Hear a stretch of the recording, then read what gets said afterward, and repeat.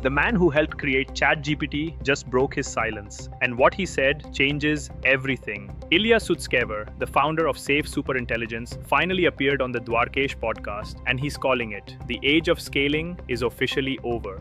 But is the belief that if you just 100x the scale, everything would be transformed?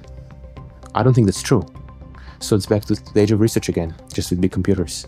From 2020 to 2025, we threw massive compute at AI and it worked. But Ilya says we've hit the ceiling. Now, it's all about research breakthroughs, not just bigger computers. Here's the wild part. He predicts superhuman AI could arrive in just 5 to 20 years. And he's building it right now at his secretive startup SSI, which just raised at a $32 billion valuation. And get this, Meta tried to buy them and they said no. While everyone else is spending billions on data centers, Ilya's betting on a completely different technical approach. This is huge. Because when the guy who co-created GPT tells you the game has changed, you listen. So subscribe to stay ahead of what's coming next, because AI just entered a whole new era.